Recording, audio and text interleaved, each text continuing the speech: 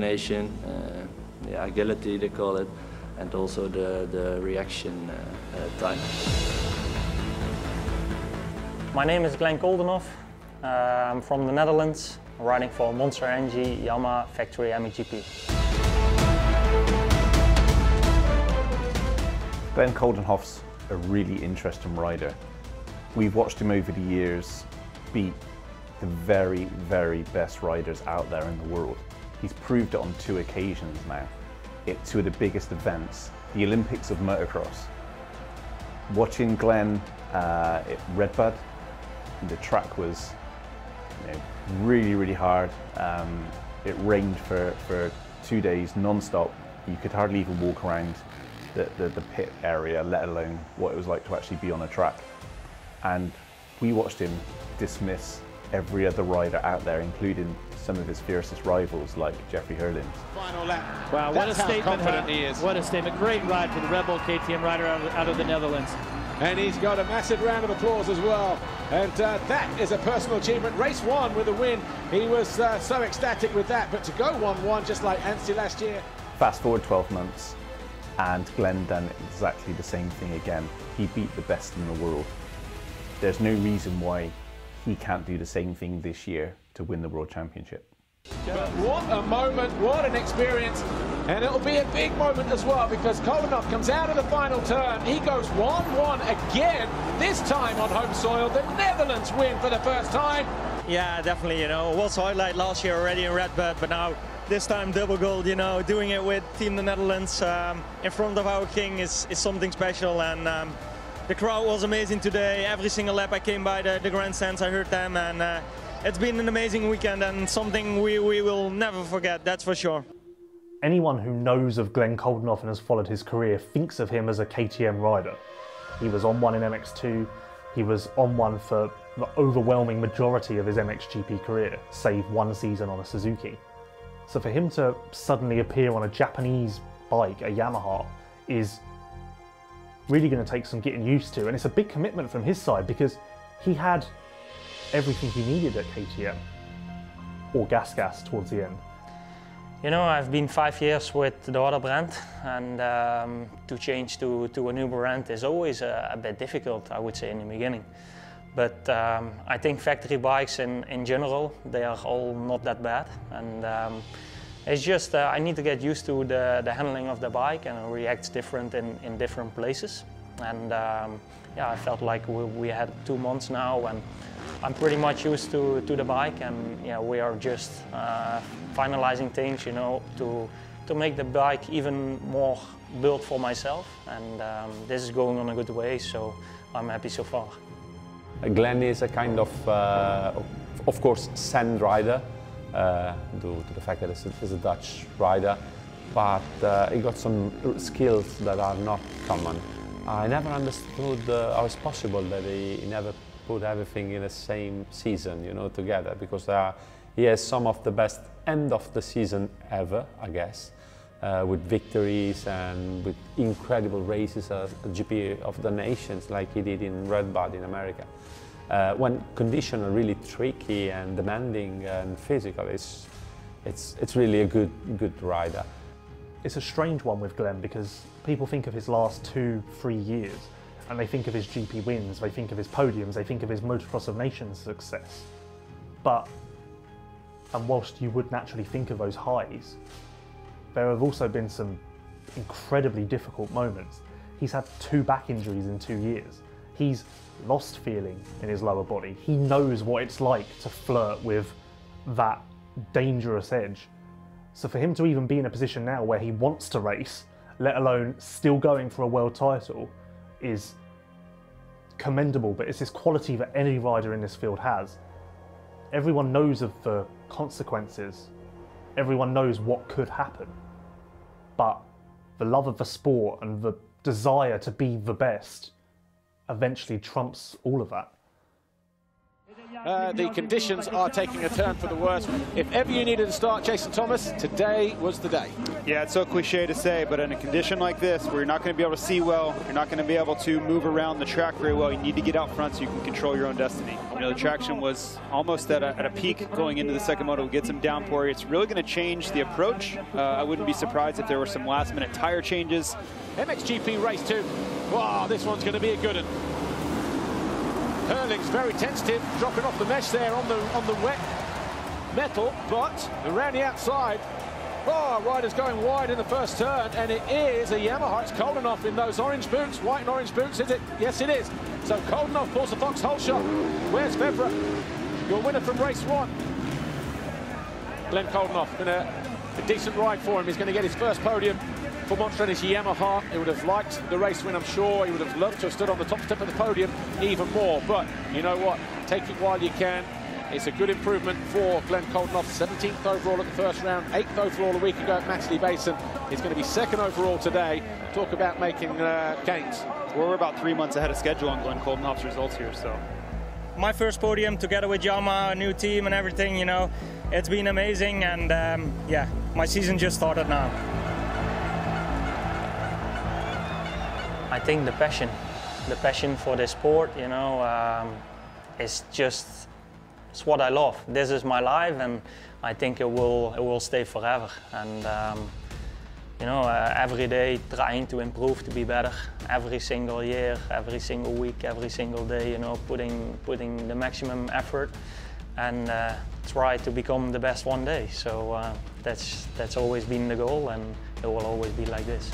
Glenn Koldenoff, Monster Energy Yamaha, born down the road, pleased that there's a home GP here at Os, his home circuit. He looked good in time practice as well. I think I'm pretty good at focusing at myself, you know, and you need to stay realistic. And I've been close in 2019. I was 3rd in the championship, and obviously last year, you know, I had an injury. But I feel like I'm a guy which still improves every year a little bit, and I feel like I'm a quite consistent top 5 guy, but I need to step it up to consistent top 3. And it surprised me, honestly, it surprised me a lot. He's doing pretty well. He got also some bad luck with a crash like in the second moto in Os that took him away from a possibility to fight for a podium and maybe also for a victory. 110 metres or thereabouts into turn 1.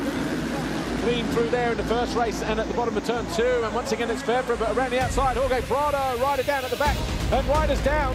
Oh, end over end, different riders going over the bars. He's won GPs from time to time. He's won motos from time to time. But to reach that next level and be there consistently is a whole different ballgame. Maybe sounds like a small step, but it's in the end, you know, it's quite a step. But I feel like I've all the things around me which can make me to do this step, and I'm confident. I'm putting everything in it, and yeah, hopefully it will come out one day.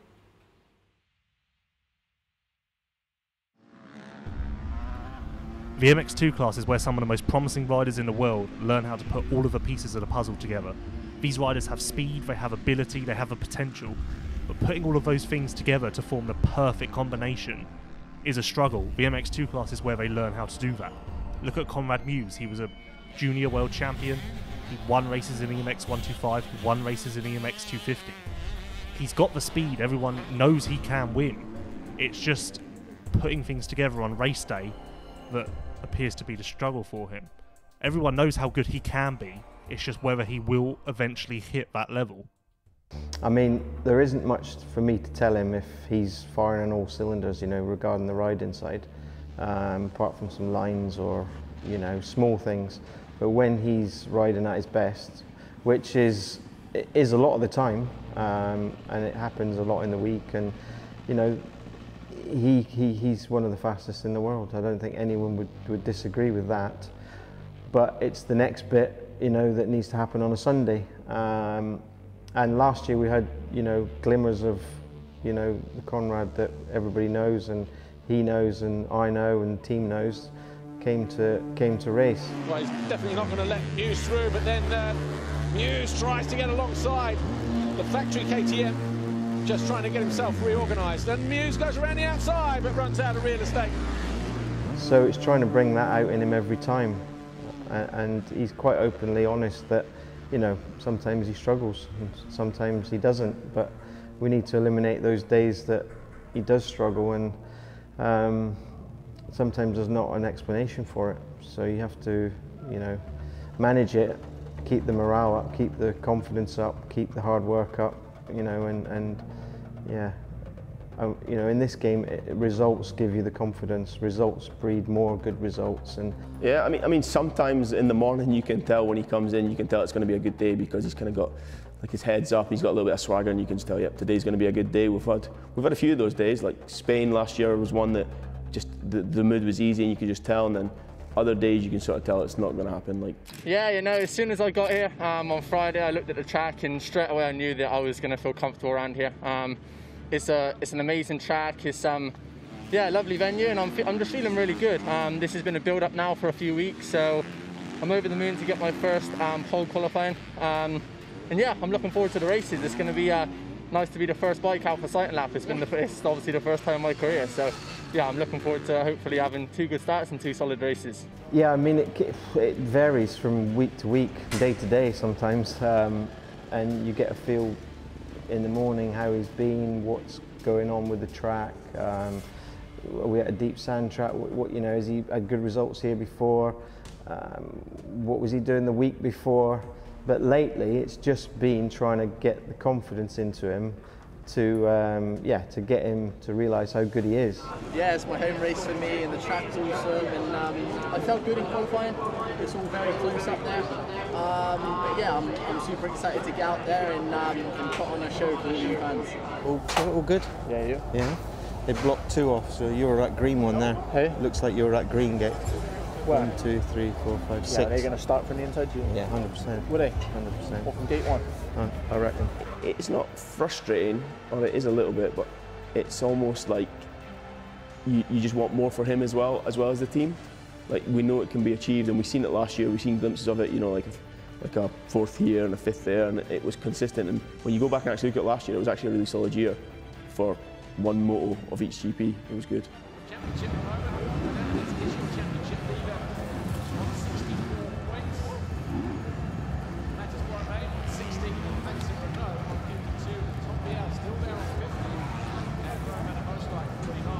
Mate, you're ready to go, mate. There's nothing you can't do. But you know what it's like, you know what it can get like. Just got to get a good start and go for it. You're faster than any of them, you're fitter than all of them. You just got to go. Be sensible in the race, get the points. Top 6, fine. 2 top 6s. If the opportunity's there to get 2 top 3s, take it. If there's opportunities there for the win, go for it. You know? You'll be good, you can do it. But 2 top 6s is a real good start. Yeah. You can light it up here if you want. If you get the start, just go for it. Honestly, everyone else will be. Everyone else is not in any better position than you are. You know. Yeah. You'll be good. All the training. Let's do it. Turns in. Gate about to drop here, and that's a good jump from the Yamaha's again.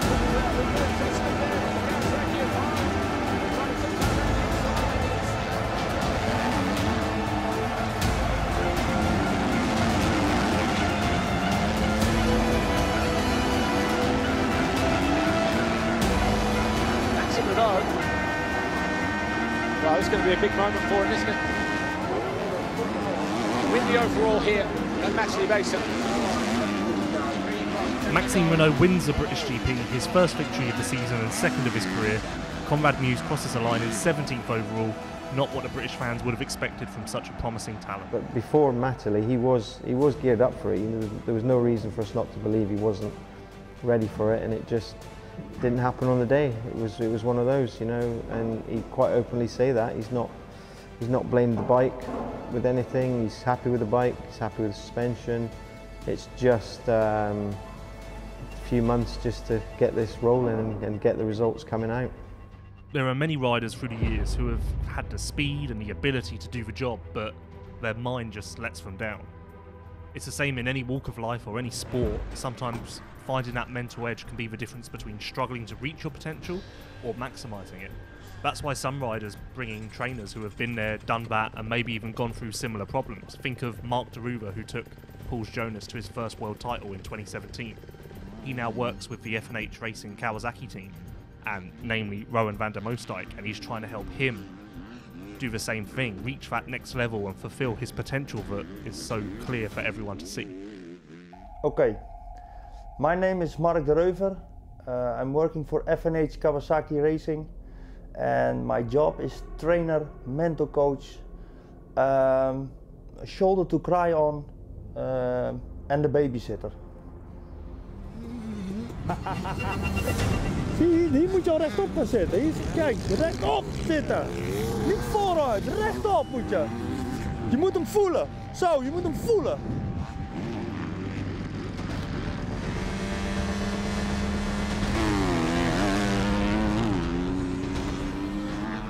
No, I can say that the training on the track, what I do with them,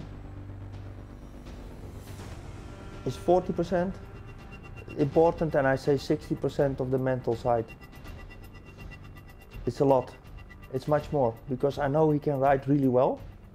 You know, of course, you can always be better, and I see every time I see things, but it's more the mental side you need to work on.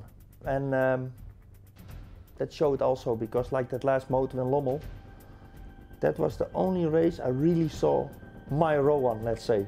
That last moto in Lommel. He was so good, he was completely relaxed, he was good, you know. Great ride this from the F&H Kawasaki. Haven't seen too much of him, but he is also on the verge of making his own little piece of history. Rowan van der Moosdijk, the F&H Kawasaki rider, finally wins a race in MX2. Still, in the last few weeks, I'm 3 years now with Mark, and still in the last few weeks I still learn from him. He always has new things, and then when in the night I lay in my bed, I think, yeah, how is this possible? I thought, like, this year, what can he say about me, because he knows me for 3 years, you know, and still he comes with new things, and that's what makes him so special. Zie je wat je doet? Je gaat ook weer helemaal zoals je gaat. Hop, zo met die kop eroverheen. Dan kijk maar naar je kont. Je moet naar je kont kijken. Kijk, die gaat omhoog. Ja. Zie je, en dan zo. Maar dan is die ding.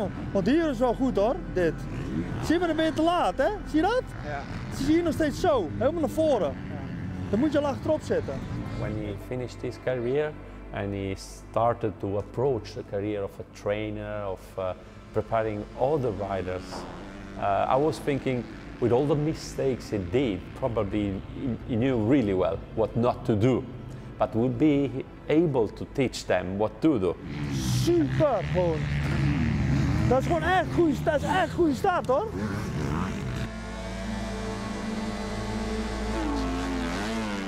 He needs to know that what he's capable of, you know. And sometimes I think he forgets that, or I don't know what's in his head, you know. I try to to reveal that also a little bit, but he needs to be more sure of himself, and he knows that. And when he's sure of himself, you get a repeat of that European Championship here and that last moto in Lommel. Of course, you cannot be always first, because you have pile-ups in the start or something happens, but that's motocross. But he needs to start believing in himself before the start already. It's important. Yeah, of course, home GP is always a bit different. I want to do good here. The crowd is amazing. It's nice to be back with them. And yeah, I want to give them something back. And I've been quite consistent the first few rounds, and I want to be on the box. I always had it a little bit, also when I was younger. I became a few times Dutch champion and still thought that some guys were better than me. So I think it's also a little bit of myself. But yeah, also when Mark said to me how good I am, or many other people, yeah, there's still a little bit of thought that maybe someone is better, and that needs to be out. And yeah. Next two, race one, 30 minutes plus 2 laps about to get underway here. Who will it be that grabs that all-important foxhole shot? The 5-second quarters turn. Brace yourselves. From the middle of the box, the gates came yesterday in the European Championship races, and already swinging wide, and maybe wider than they needed to be, 1 or 2 riders.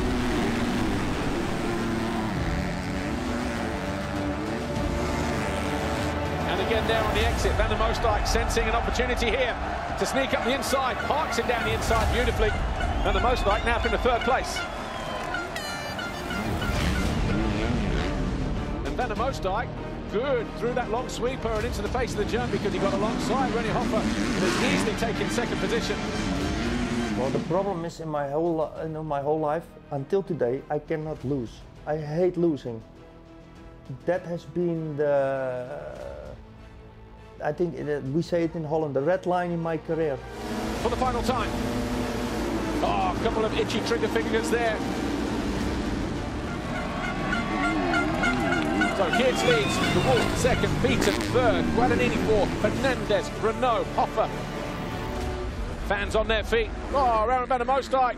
Disappointment for the FNH Kawasaki rider. Can't believe it. The bikers let go on him, it appears. Judging from the body language there. Yeah, I know what I can do. I proved it a few times last year. I know I can win. I showed it, but I just want to be more consistent and fight more for the podiums. And I think when you can do that, you will be up front in the championship standings. So that's my goal, and of course to be a world champion. But in the end, the cool, decisive riding of Jago Geerts won out. He wins here in Os. He wins both races. A huge victory for the Monster Energy Yamaha rider. That feeling that the guys give me when they're on the podium, I also cry many times because it's my passion. It's what I do. When I live for this, you know. I live for winning. And the feeling you get when you win, doesn't matter what people say, it's impossible you can get that with money. It's not possible, that feeling. So I want to push that also on everybody's heart, go for it, you know, and try the best you can and never give up. Nothing is going to be the feeling ever after your motorsport career.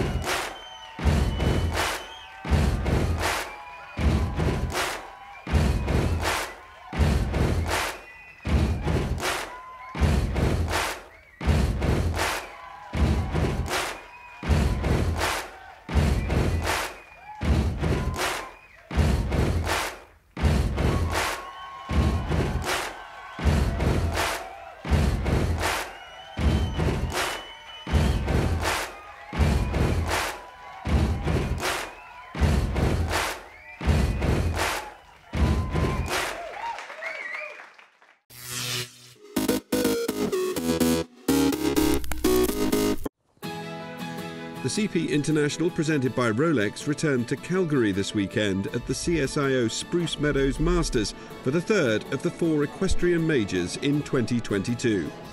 Doesn't matter how many times you've done it before or what you did the week, the month or the year before. The courses are always completely different, so it's probably an advantage to know what to expect, but still it's very different every year. This year you can see in the field the CP International presented by Rolex is the best of the best. What's really unique is that when there's 40 entries, there's almost 40 people that can win it. So it's anybody's game on Sunday. It's the toughest round of show jumping that I've ever jumped in my life.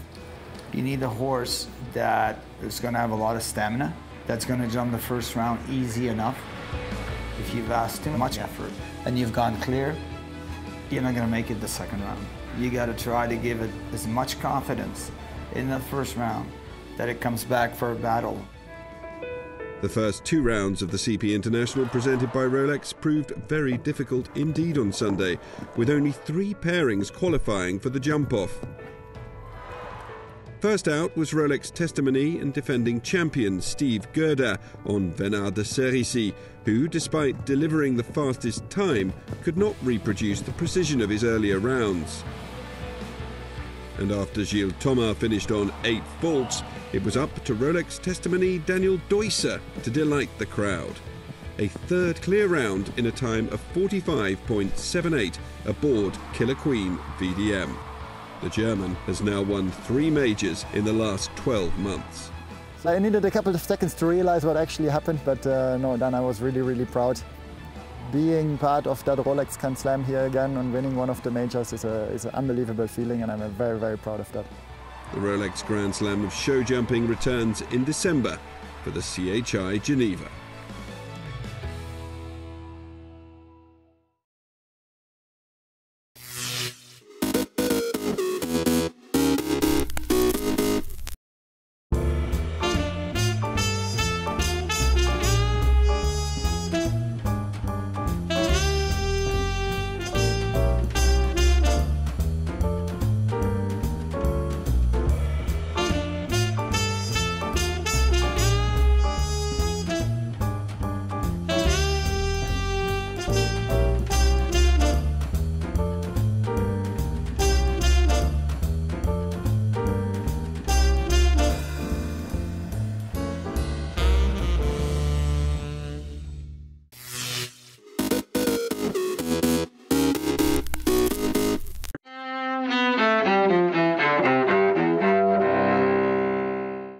September 20th, 1519.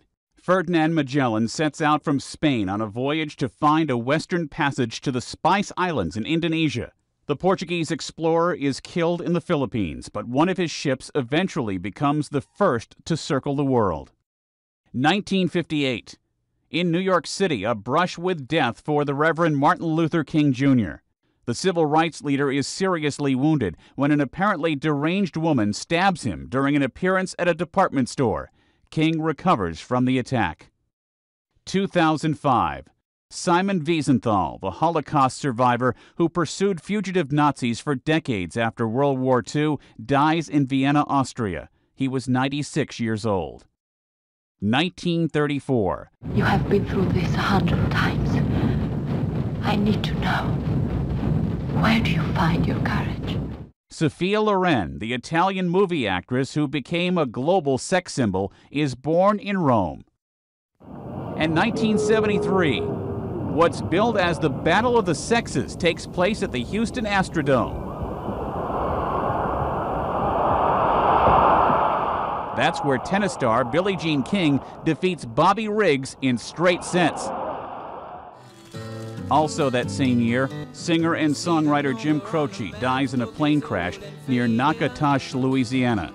He was 30 years old. Today in history, September 20th, Ed Donahue, The Associated Press.